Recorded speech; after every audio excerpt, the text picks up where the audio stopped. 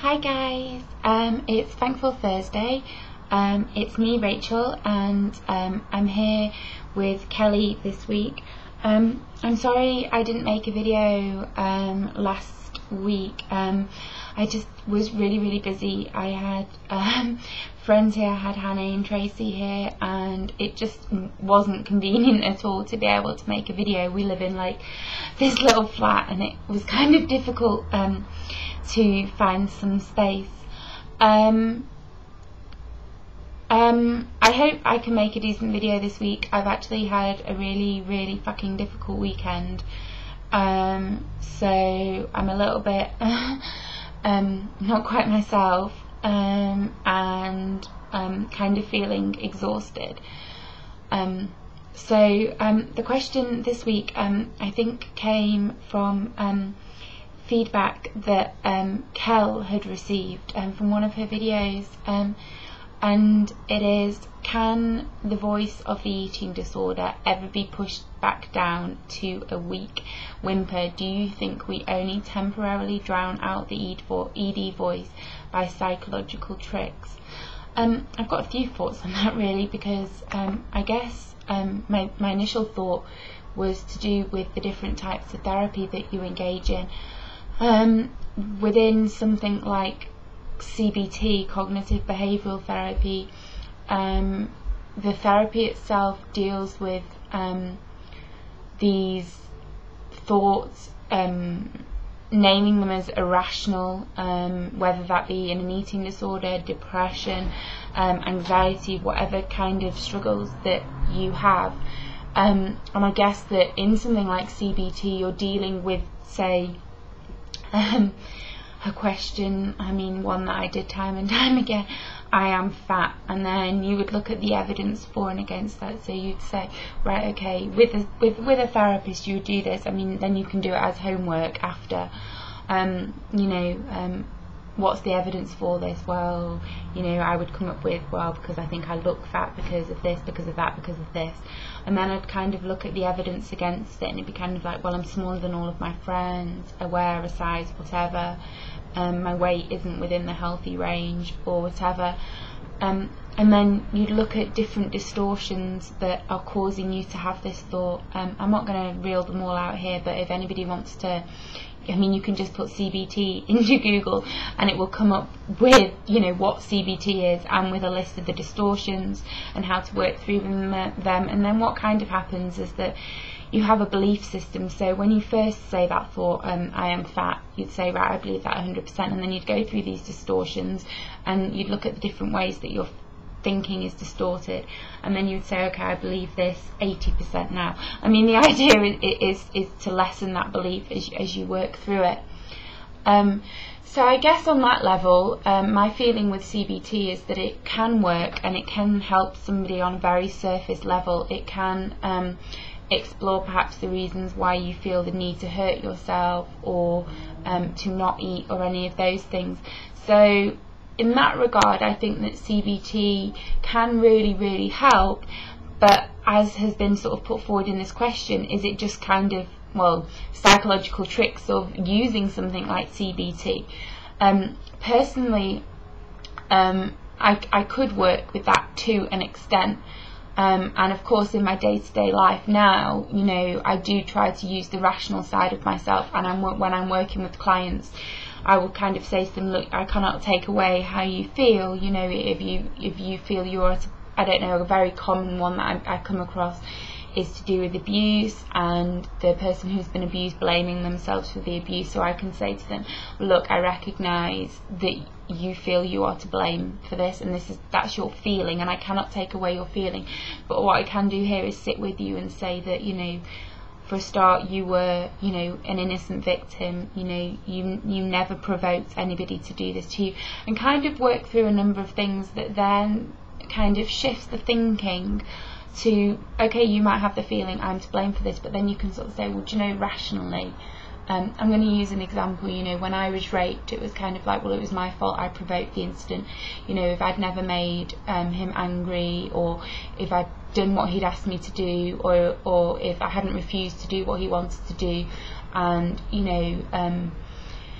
I don't know, I just came up with a number of things, and it was just kind of like, well, it must be my fault because, you know, he was this charming guy to everybody else, and, you know, he wouldn't do this to me. And then it was, you know, over time I've been able to say, well, do you know what, I might feel like I was to blame for that, but let me look at this rationally. You know, I wasn't in control of that situation. He was threatening, he was violent, I was scared, I shut down because of how my fears were. And by just working through some of that, I kind of found that I could use a rational side to me, so that when there was conflict, let's say with my eating disorder, or, you know, and it was something like I've just eaten a huge amount of food, and I could sit there and think, well, I feel physically really full, I'm feeling really guilty for what I've eaten, and then I could sort of say, well, but do you know what, it actually was okay because my best friend ate the same as me, and my best friend is healthy and happy, and I don't believe she's going to gain, you know, 2 stone overweight. So I do think that using some of these psychological techniques, the things that you use in therapy, of course, are incredibly important in terms of helping you manage your eating disorder when you're trying to recover. As for whether this can actually, you know, be pushed down, yeah, I do believe it, and I don't actually believe that by endlessly challenging yourself this way. I do think that if each time you have this sort of irrational thought, you know, I'm too full, I need to be sick, whatever, and if you can like talk that through and say, well, actually, I ate the same yesterday, or I had that meal last week and I felt okay about it last week, it's just that today it feels too much. That these sorts of techniques that you do learn, they are coping mechanisms. That's all they are, they're coping mechanisms, and you can use them within an eating disorder, within self-harm, when it comes to abuse. My girlfriend at the moment is in the process of recovering from her anorexia, and, you know, she needs to learn some of the coping mechanisms. I mean, for me, there's 3 or 4 stages, and actually the retreat taught me this when I was there, and it was kind of like the initial period is that kind of trying to challenge yourself and trying to eat better. If you need your weight stabilizing your weight, to try and stop engaging in behaviours, and in that process, you know, be learning coping mechanisms to help you not self-harm, to help you eat enough, and to help you not binge, purge, or whatever, you know, your difficulties are. So go through that process, and they did it in a 4-monthly cycle. So let's say you did the first 4 months with that kind of trying to eat, trying to find coping mechanisms.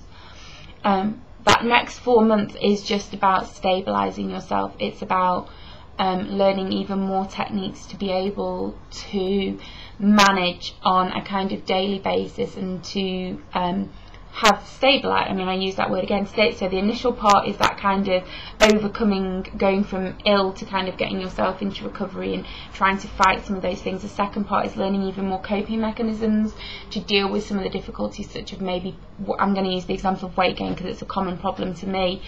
And then in the next 4 months, when you've established that security, and that's kind of using those different techniques I've just talked about, a lot of CBT techniques, the next 4 months are kind of looking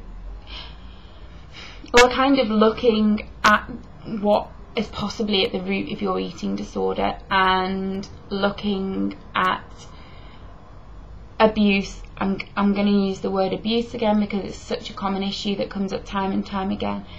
And so for me, I mean, I never completed my cycle there, but that's kind of what I've done in my own way in my recovery since 2004.